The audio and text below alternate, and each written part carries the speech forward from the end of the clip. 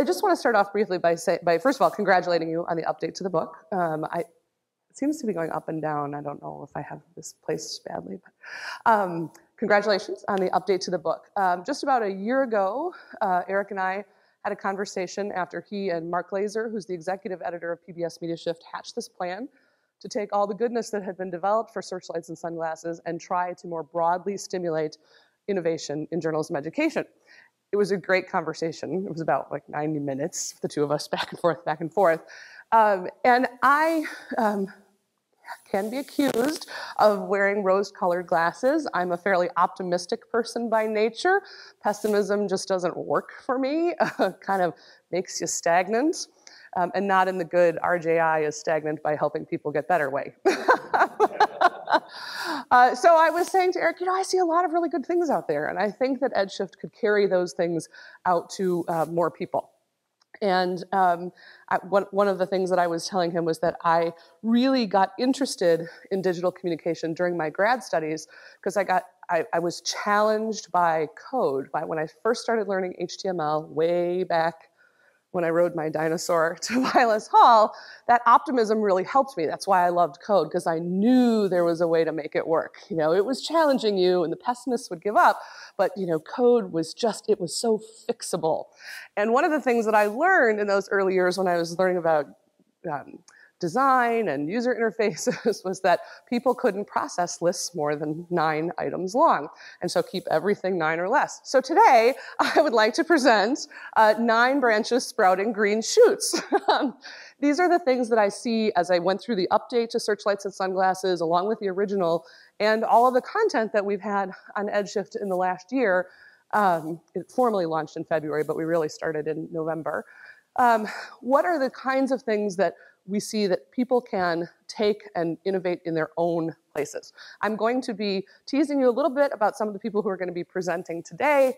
It's going to be like teasing out the 6 o'clock news, even though I never worked in broadcast. So these are my 9 shoots, but I will say, I think there are still some people in faculty meetings with rose-colored glasses on that really need to have them blasted off their faces.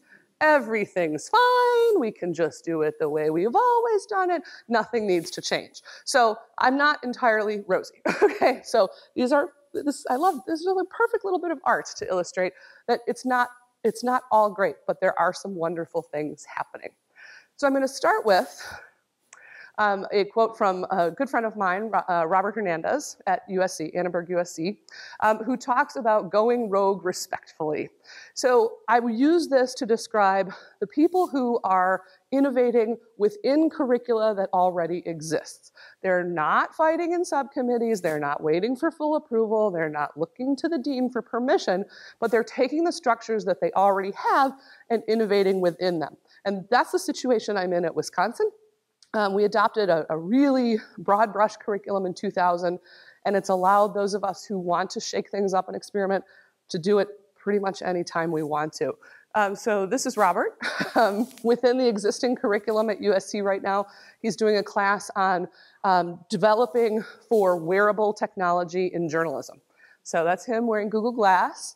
And I can tell you, it would take, in my institution, at least 2 years to get final approval for a class on developing technologies for journalism and wearables, by which time Google Glass will be nothing anymore. The next new thing will be there. So within the structures that we have, you have to find ways to move forward. Another one coming up later today is Jim Flink here at Missouri. I don't think it took any curriculum change for your multi-platform experiment, which was very, very exciting. I will confess to some envy at the access people have here at Missouri to things like IRE and NICAR for these kinds of experiments. Not everybody has that opportunity, so you should really feel blessed. The next branch would be innovation centers and visitors to journalism programs. I think this is a really exciting infusion of energy into the places that we all work.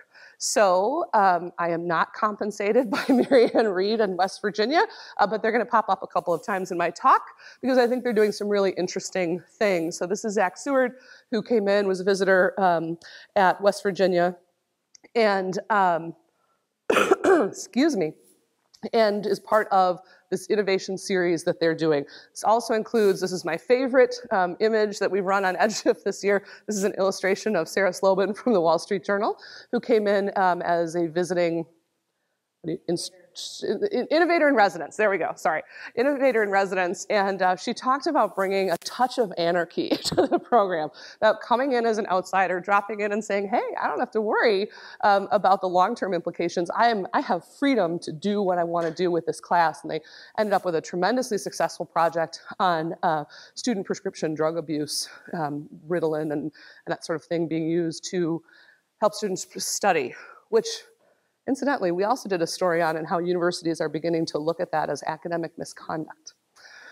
Yes, that you're getting an unfair advantage, much like you would with plagiarizing someone else's material. So these people who can come in and bring their professional experience for short amounts of time can shake things up in new ways.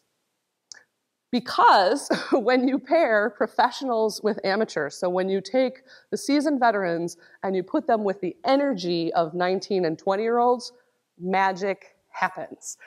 So this is, Irving Washington is going to talk a little bit later about the Challenge Fund for Innovation in Journalism Education. The Challenge Fund grantees are all doing these kinds of pro-am projects where they're working with professionals on a very specific live news experiment. This is Florida International University, which is just going great guns out of the gate. I get a little Challenge Fund nervous. Disclosure, I'm also a grantee. I get a little nervous when I see them in the Washington Post already, and we're just like, wait, what organizational tools are we using already? But they're doing a really cool thing on rising waters in South Florida and links to climate change. They're getting a lot of attention already, really, really active. So the combination in the Challenge Fund that I think is most powerful is that, number one, it required you to work with a media partner, so you had that pro-am aspect. But number two, you get licensed to fail. So as long as you fail and tell everybody exactly why and what happened, you're not in any trouble. That was a really liberating part of the Challenge Fund, and I think a really good element to these pro-am projects. Sometimes you feel very hemmed in. If it isn't going to work, the media partner is going to be really unhappy. It was a liberating aspect to this. I would be remiss if I didn't point to News 21, which I think really convinced many, many people, a lot of my own colleagues, that student journalism, you can just hack off the student. It can be journalism, incredibly, incredibly powerful.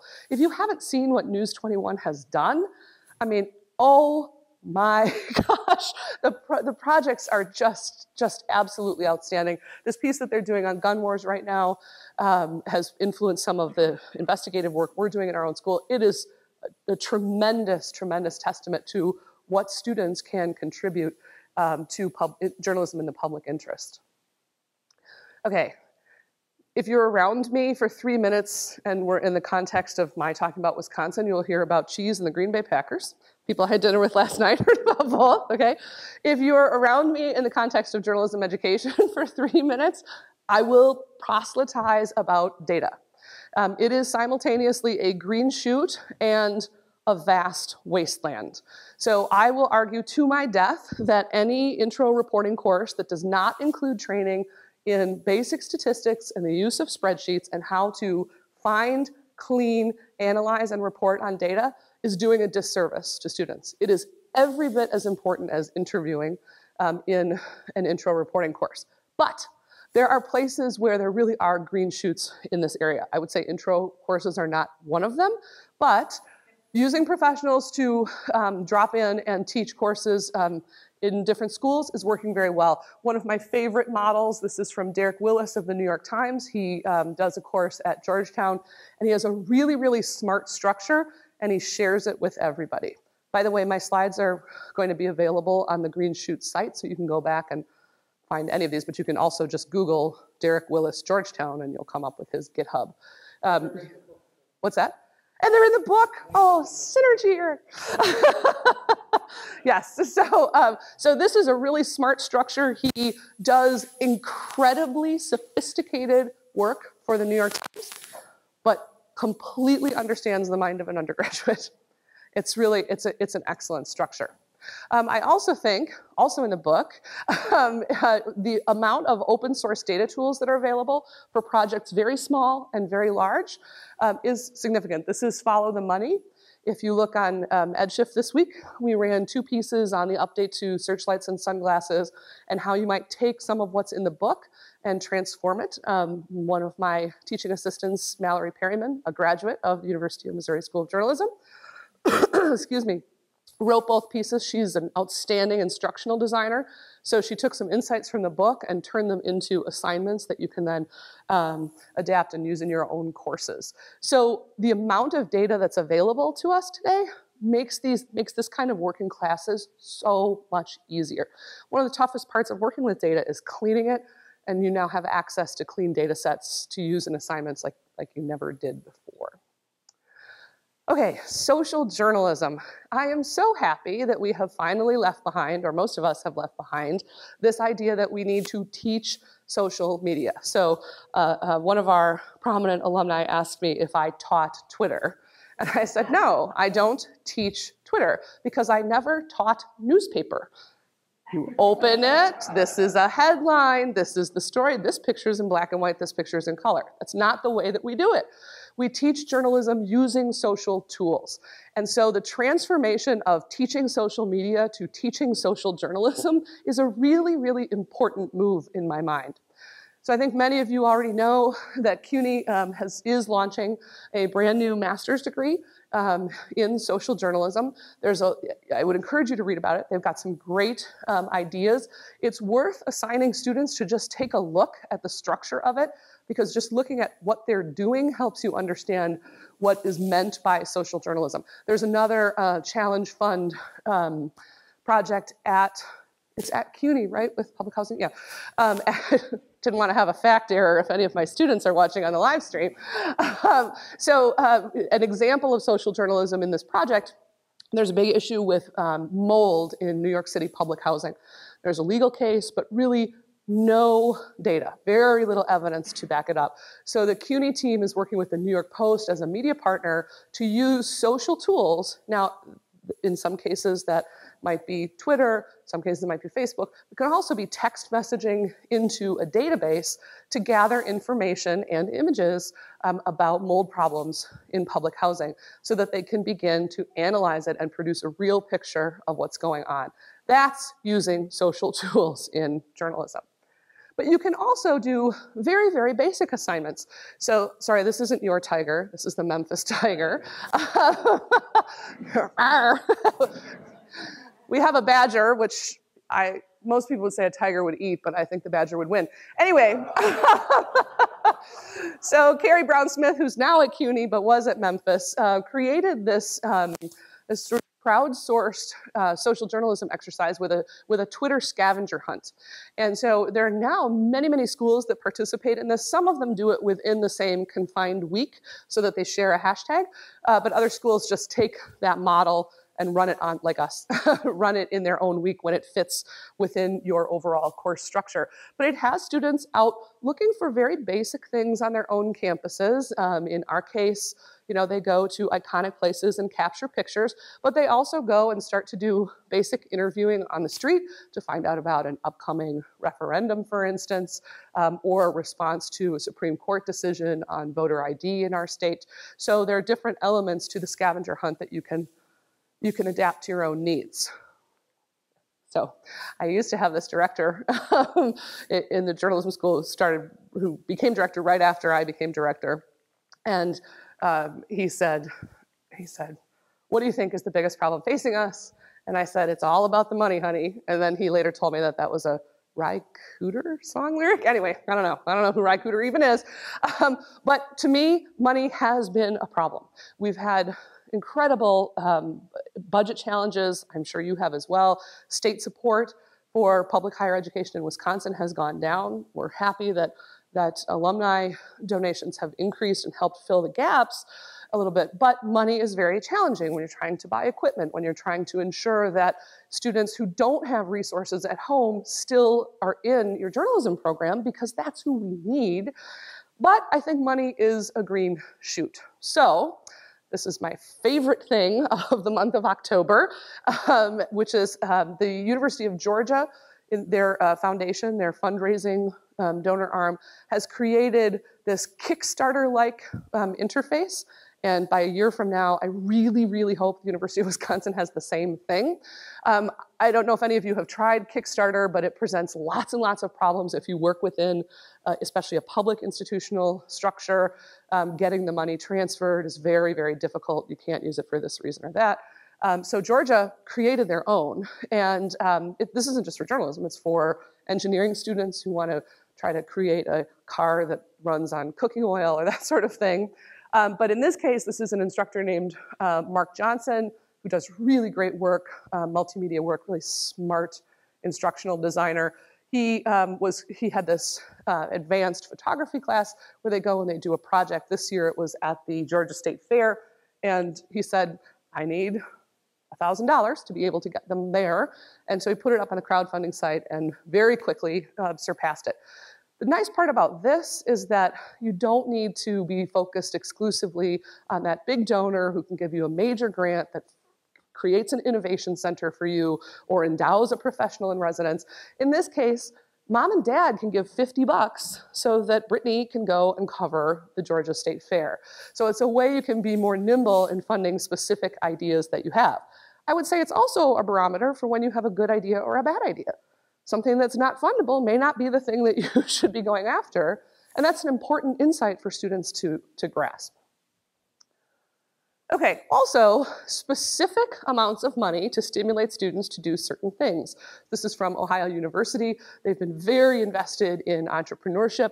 They created the Scripps Innovation Challenge. It's a $10,000 prize every year. Roger, I meant to mention these guys to you last night because they tie into your Challenge Fund program. They created an algorithm that analyzed Twitter traffic among followers of the Columbus Dispatch, the various Columbus Dispatch accounts, so that they could find clusters and help the Columbus Dispatch target specific stories to specific groups. So they're actually they won the challenge with their model, and they're actually now trying to develop this. It's a pretty exciting project. Not all journalism students. 5 years ago, the thing in journalism that I was most critical about, journalism education that I was most critical about, and Eric and I have had debates about the teaching hospital model because part of my professional background includes some work in academic medicine. And my argument is that the teaching hospital model does not work without continuing medical education. That's what drives it. And I would say the same thing is happening in journalism education. We have to have training. My university put forward this wonderful curriculum that I'm a huge fan of, put it into place without $1 to train any faculty member to adapt within it. Not $1. Now, they caught up, they changed, they found some ways to make it work. But if you're going to say, please go, innovate, change, grow, and you're not going to give anybody opportunities for training, that to me is a non-starter. I mean, yes, you have people who will self-train, but they also have competing priorities, okay? They're trying to publish for tenure, or they're trying to maintain creative work in the field. So, good things that are happening in training. I would say primarily Poynter is very dedicated to journalism education. They've identified 2 strategic priorities for the coming years. One of them is education. So NewsU, this is just one example. They have a digital tools catalog where they're constantly adding tools of the day and trying to keep up. That's a partnership of Poynter, Knight, and API. Really, really smart stuff. Very short, contained little training modules that you can work into your day. They also do in-person training that I highly recommend, but a disclosure, I also do work with Poynter and do some of their training, so I'm not Yeah. The ethicist will say the word disclosure about 17,000 times in the average presentation. Okay, also, here's West Virginia again. These hackathons that have started to happen in journalism are really exciting. These small groups of people who get together and try to innovate around a particular subject. So West Virginia and disclosure, MediaShift, just wrapped up a really exciting hackathon on the gender gap. And this is something that troubles me a lot. The same trend that we see in computer science and lots of STEM areas, with female students sort of dropping off the tracks as they get increasingly technological. We're also seeing in journalism schools, it's not well documented, it's anecdotal, but there are fewer students who show up for classes, fewer female students who show up for classes in coding and advanced online design and that sort of thing.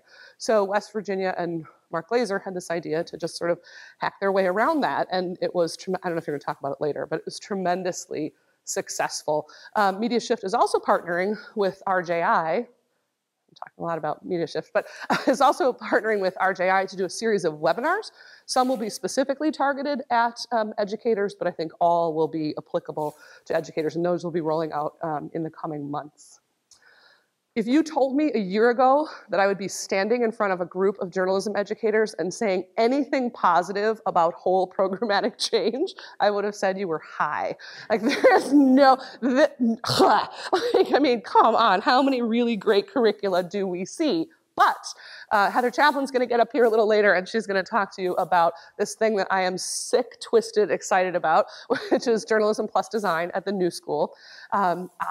I'm a design junkie, a horrible designer, but a really, really passionate person about thinking about design and focusing on the user. So this is, to me, a really exciting development. A brand new program, 8 weeks old. How many? 8 weeks? 8 weeks old. So you're hearing it right on the ground floor.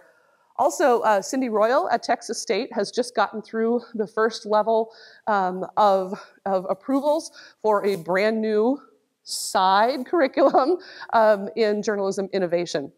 So not replacing the whole cloth of the journalism program curriculum, but creating something, a track that will work for students.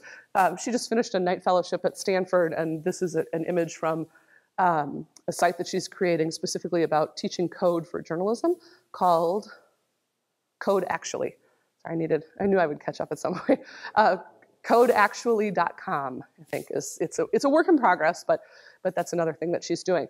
So 2 examples of nimble approaches that are whole curriculum in nature. I really would not have predicted that that sentence was going to come out of my mouth because a lot of people really are stuck in trying to figure out how to move forward. And then my 9th, and I think most important development or branch, reason that green shoots are sprouting, is we've gotten so much better at sharing what we're doing.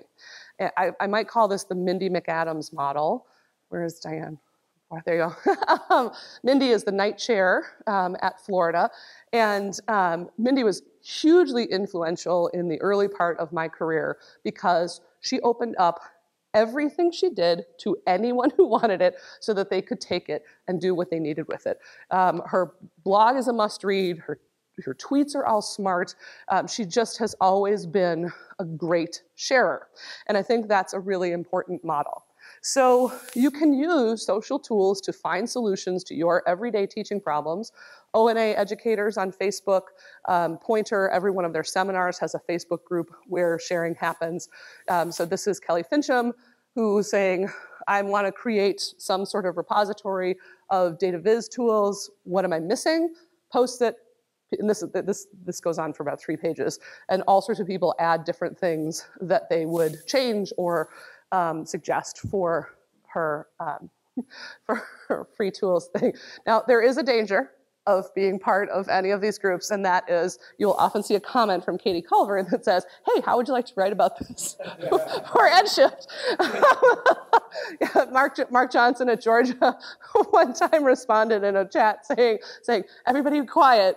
Don't say anything innovative or Katy will make you write about it. Just the sky is very gray in Georgia today. That's all I'm saying. But you can use these tools to share what you know and also to find the answers to the problems that you have.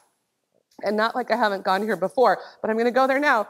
And that is to say, I do think EdShift, I think the idea that Eric and Mark Glazer had a year ago was a really profound idea.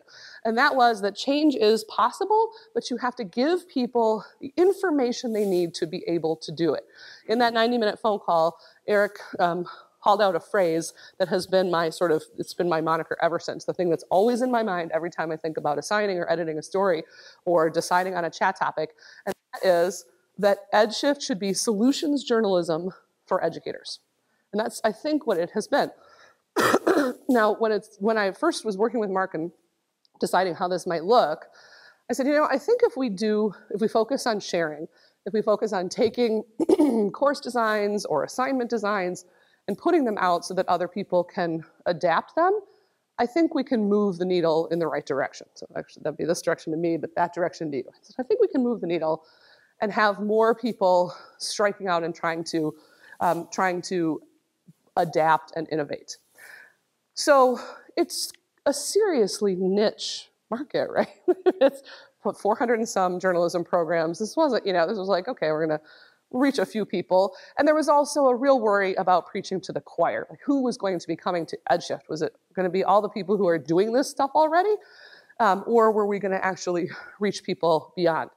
So I'm delighted to report that last month's numbers, we had 55,000 uniques in September, which is more than 500% growth in education traffic.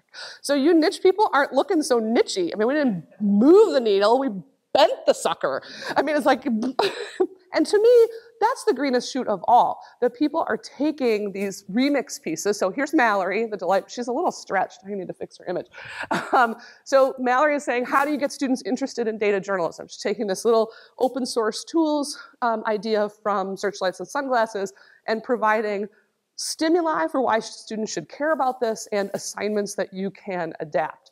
And these things have been really popular, where people can take a syllabus, a course design, an assignment, and make it their own in their own program, because we all have different things that we're trying to do. So it's not all rosy, though. I think those are important trends. I think those are good developments. I think those are really admirable people behind every one of those. It's not just innovations, it's innovators, people who are willing to take risks, people who really identify with the work.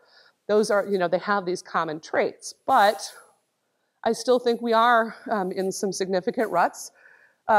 Widespread curriculum innovation, lots of schools doing the kinds of things that Heather is doing or Cindy is doing. I don't see that. I think that we are too bound to some of our legacies and traditions, and we need to think about whether that's really serving our students and really serving the public through journalism. I also think, I will limit it to my own context and experience, but I also think we're kind of bad at holding each other's feet to the fire in making accountability a real part of what happens in our departments.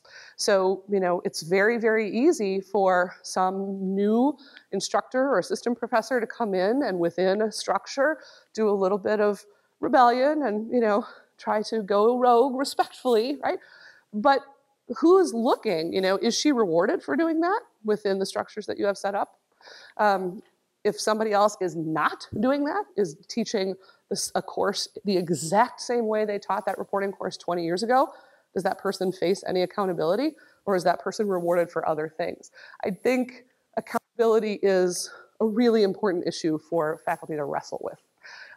There are also things that happen with the institutional structures that make bringing professionals in very difficult, especially if you're in a place where, Missouri journalism is the 800-pound gorilla on campus. That's not always the case. So if you are in a place where engineering is the big dog, you will see recognition that professionals should be incorporated as part of curricula. It's totally normal. But if you're in a really humanities-focused arena, you might not see that same recognition. It's kind of like, what is that person just going to come and tell war stories about her career? No, we don't care about that.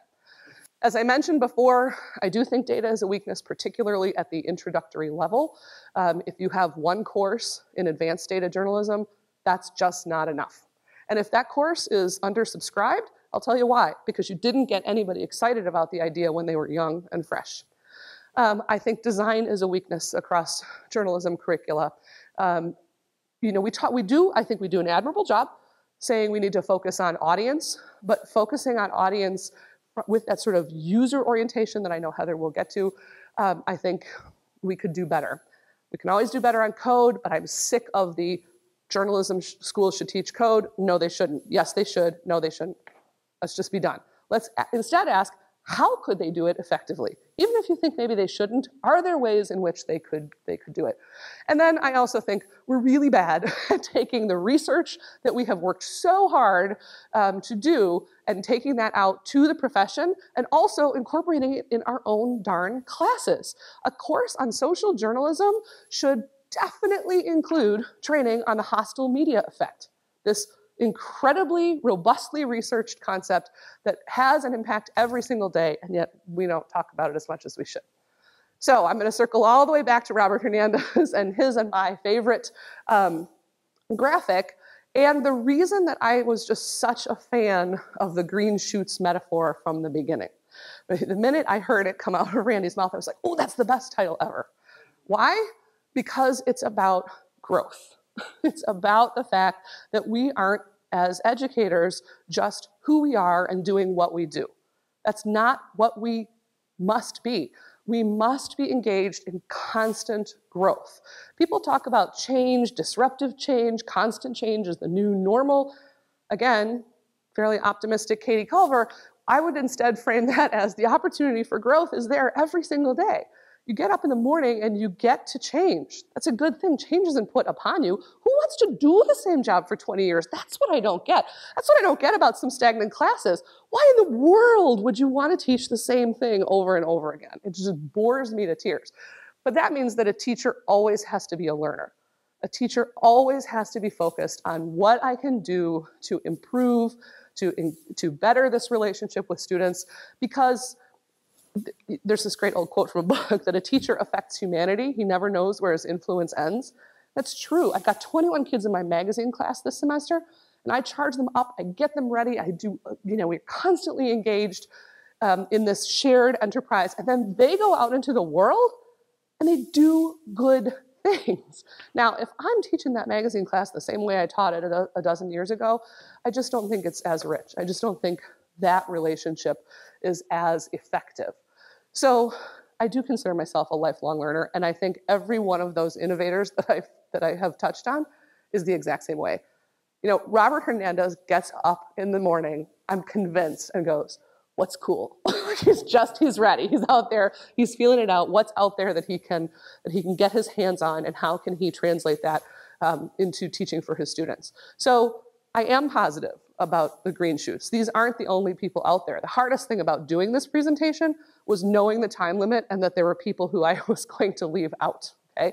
And some of them, I'm sure, are watching on the live stream and saying, Steve Fox is at UMass going, hey, you didn't talk about my interactive investigative journalism class. So there's my drop-in.